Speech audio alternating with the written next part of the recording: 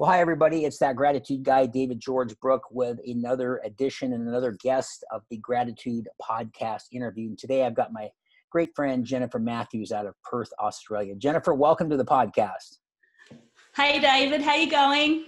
I'm doing well, I guess as well as could be expected. So as I mentioned earlier, I have several questions for you. And these are the type of things that we can maybe share with people around the world or whatever. But number one question is, what is your best coping mechanism to deal with this pandemic? Okay, well, in terms of the pandemic that we're experiencing at the moment, there's obviously a lot of people that are being affected by it. But I believe that one thing that we do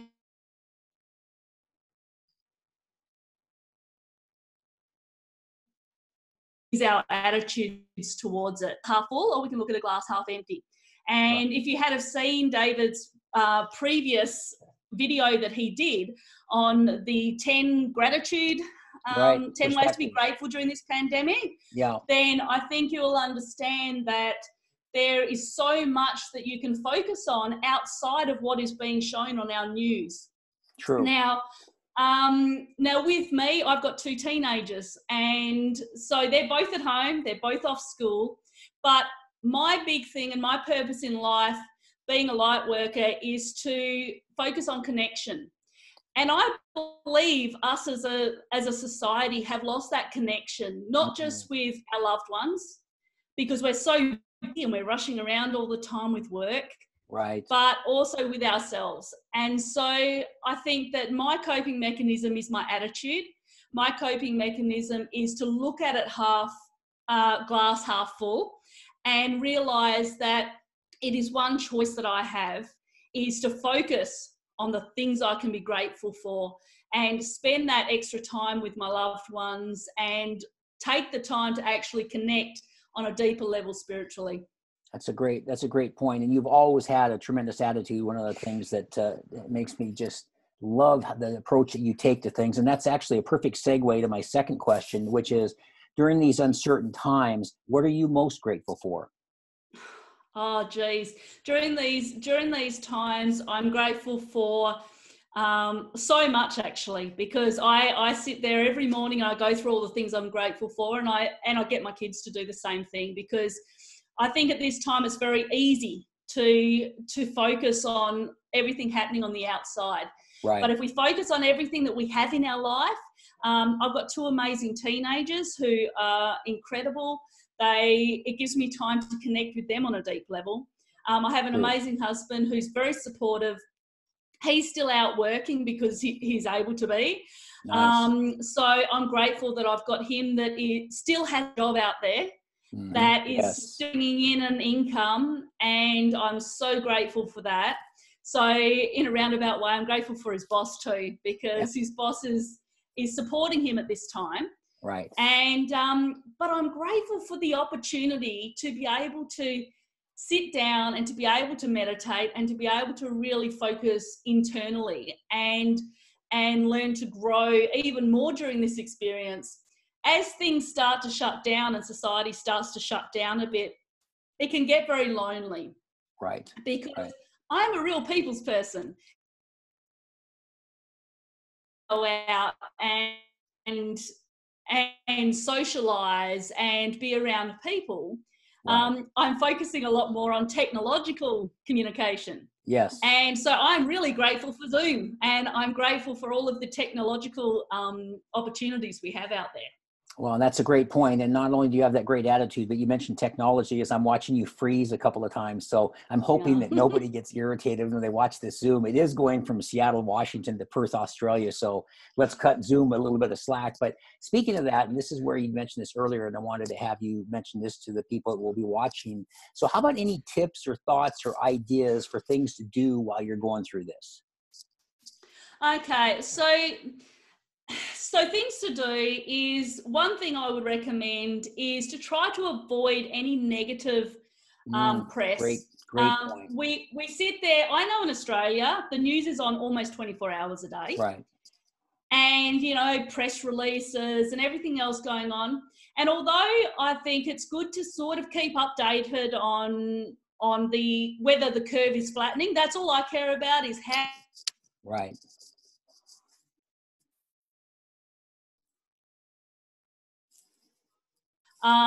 Haven't had very many deaths.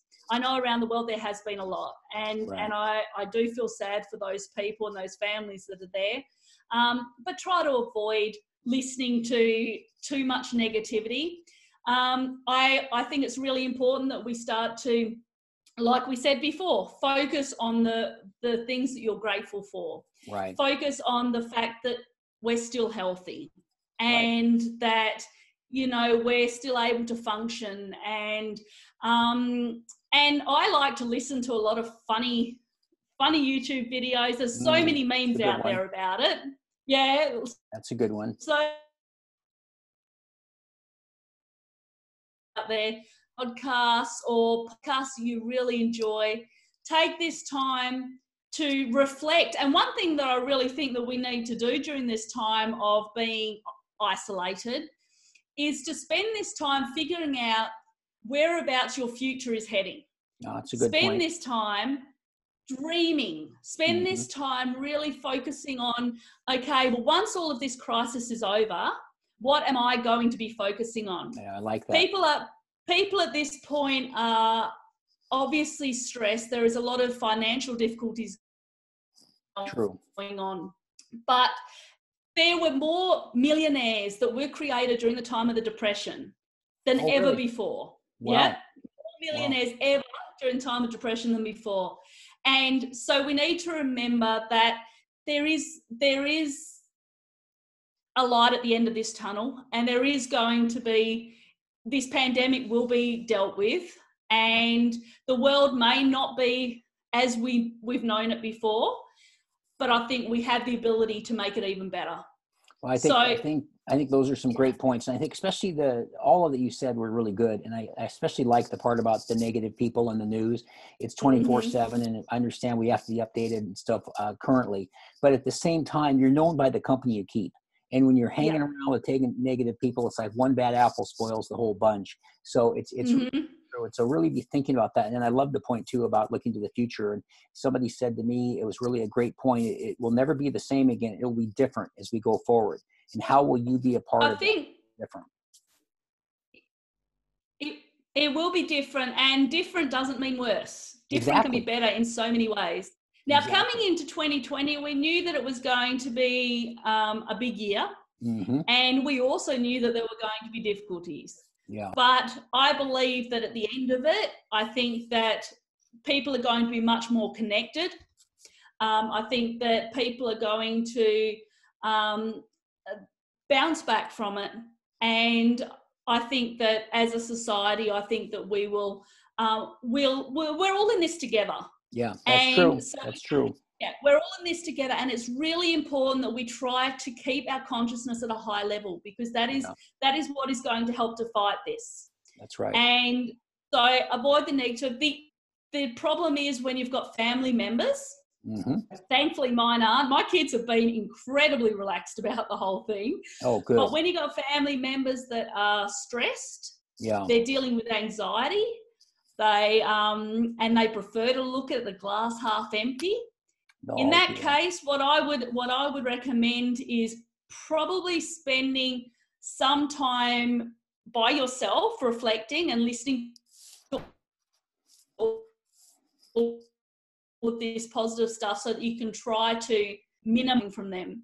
Yeah. And learn to just block off from those particular comments, because everyone's dealing with things differently, and anxiety is rampant at the moment. So we just have to try to minimize the stress. There's so many meditations out there that have been specifically created to ease the fear and the anxiety associated with coronavirus. Right. So go and have a look. There's one that I'm going to find out the name of there's an app that you can download. It's called Insight Timer. Oh, I've seen that one. Yeah. Yeah. And it is fantastic. That's a good one. And there's a lady on there that has created all of these meditations just to help the fear and the anxiety surrounding it. And it's and there's also a really good which is helping to raise the consciousness that's associated with this.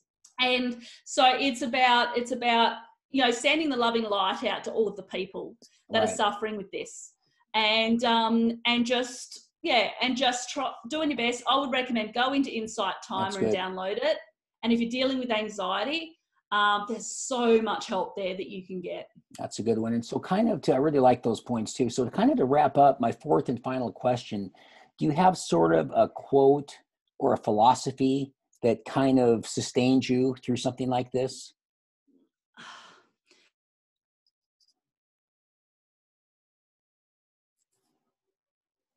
That I love, and I think what I like to keep reminding myself is that this too shall pass. Love that. We have been through so many. We've been through well, I haven't specifically, but my grandparents have. They've been through the Great Depression. We've been through there's been many coronaviruses and other viruses, the Ebola and all of the different ones that have been out there before. I remember when mad cow's disease was and so, like all the others, this too shall pass, and we will be connected on a much deeper level. And if you just manage to keep connection, if you don't have the ability and you're isolated, then seriously turn to technology where you can. Start to Zoom your friends, Zoom your families. Don't allow depression and anxiety to take hold of you, because at this time, isolation can be a bit difficult. True. So really turn to this sort of thing so that you can connect with other people. Right. Excellent. Well, thank you, my dear. That was just fantastic. Thank you, sir. And I so much appreciate it. And I will be connecting with you down under, I'm sure, again soon. But thank you so much for being part of the Gratitude Podcast interview. Thanks, Jen.